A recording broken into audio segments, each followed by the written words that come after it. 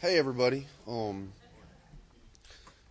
know, I was thinking about what I would say today, and as I was sitting there and got to listen to some of the words that were spoken by everybody, but in particular the family.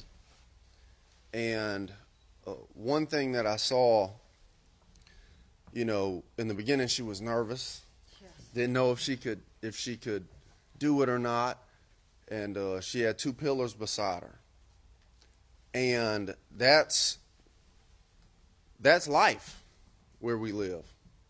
I grew up a county over in Bamberg County, and it doesn't matter whether it's Bamberg, Allendale, or Hampton.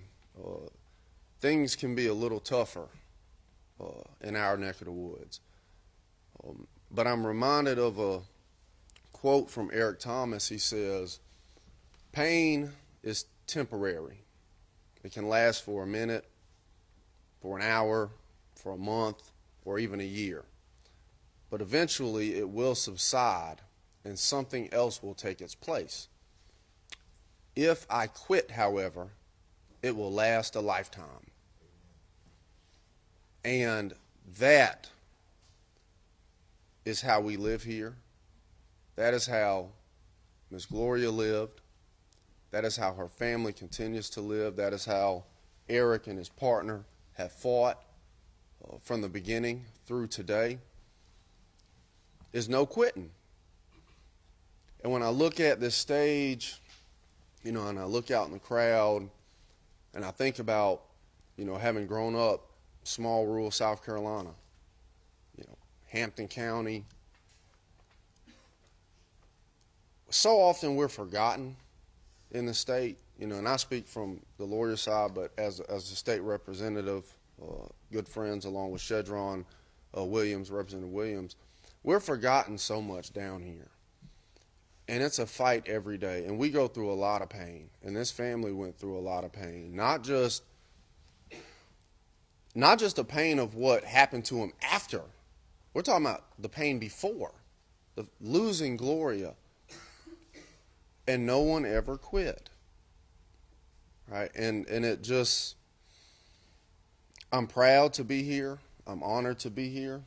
I'm honored to know that Eric and his team are committed to not just fighting for justice, but fighting for a legacy. I'm proud of the family. To y'all, I just want to say, folks like me and Eric and Ronnie, we've never been in your shoes. Very few people have. And I can't tell you how proud I was to see everything that y'all have done and how you've carried yourself. I know Gloria is proud looking down on you all.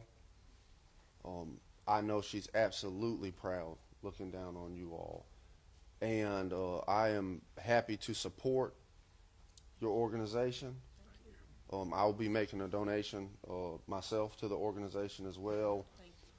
And to everybody watching, the fact that a family could go through what they went through and at the end of the day not be selfish and not just think about them, but to think about everybody else and trying to help everybody else, that's what people need to know about the people who live here. That's what people need to know about Hampton County. That's what people need to know about this family.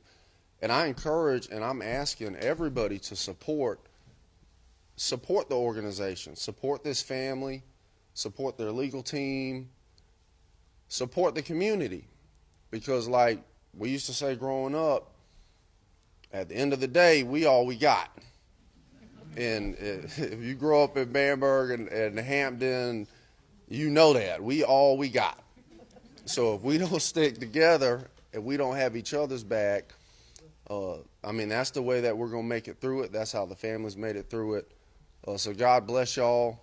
God bless the family, Miss Gloria, the legal team, and I apologize for being late. Thank you for being so cool. And look forward to just seeing great things, great things, great things. Thank y'all.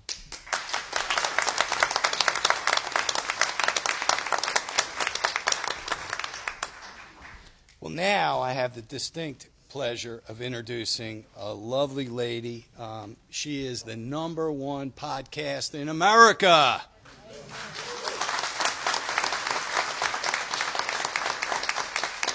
Y'all don't want to hear from lawyers or whatever. You're going to hear from the real deal. This is the Murdaugh murders with her soon-to-be husband, David Moses.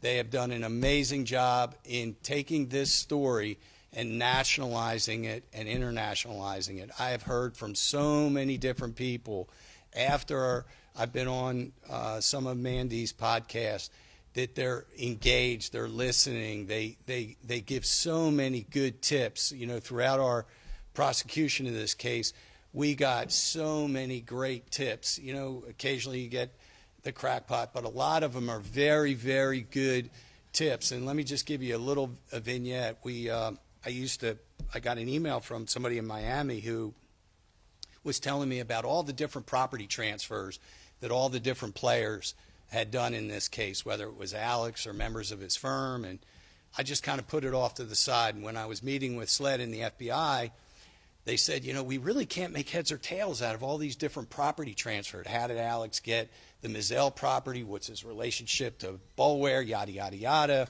All these different fish camps. And we just can't figure it out. They're all in different names. They get transferred in and out, in and out. And it dawned on me. I said, you know what? There's a lady in Miami who has been sending me just incredible amounts of information, charted information that shows property in, property out. Turns out that she was a retired insurance executive, had nothing to do other than taking care of her 86-year-old mother, and she got hooked after listening to Mandy's podcast. And so she started searching all the available records for title documents, and now she provides information and documents not only to the government but to the receivers, John Lay and Peter McCoy. So, you know, Mandy has an amazing audience, and I'm so looking forward to hearing from her. And let's go, Mandy.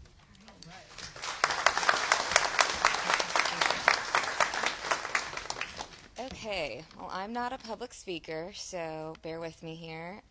Great job to everybody before, but I want to start out by saying thank you to the Satterfield family. Your courage and bravery while enduring tragedy is beyond inspiring, not just to me, but to our entire FITSNews team and now millions of others. So thank you.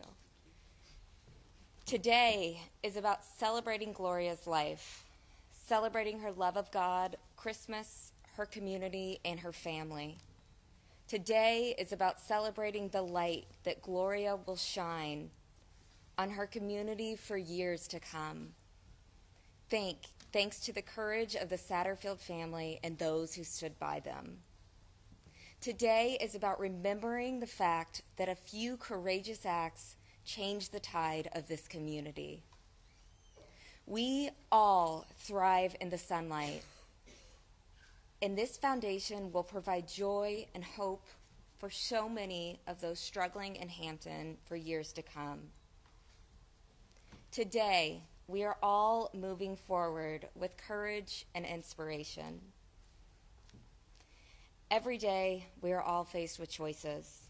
I hope this event today reminds everyone to always choose what is right, choose what is brave, choose what is difficult.